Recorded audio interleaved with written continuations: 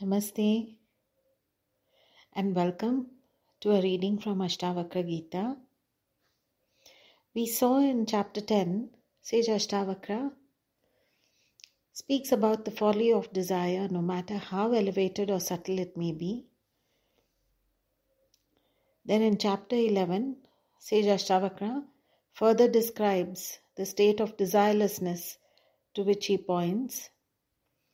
I will be reading chapter 12 now, where King Janaka replies by describing the state of timeless stillness in which he now finds himself.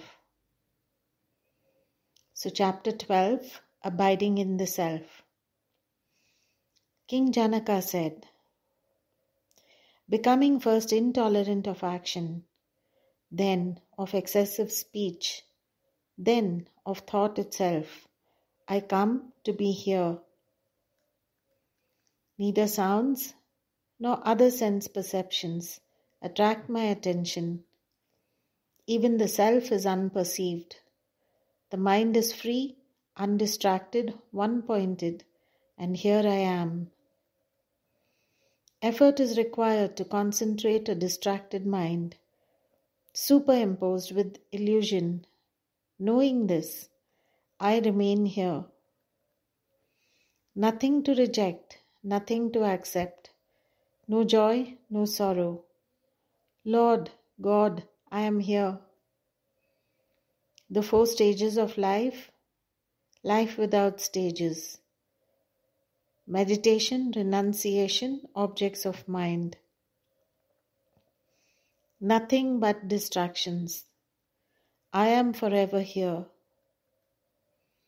Doing and not doing, both arise from ignorance. I know this, and I am here. Thinking of the unthinkable one unavoidably conjures thought. I choose no thought and remain here. Blessed is he who attains this by effort. Blessed is he who is such by nature.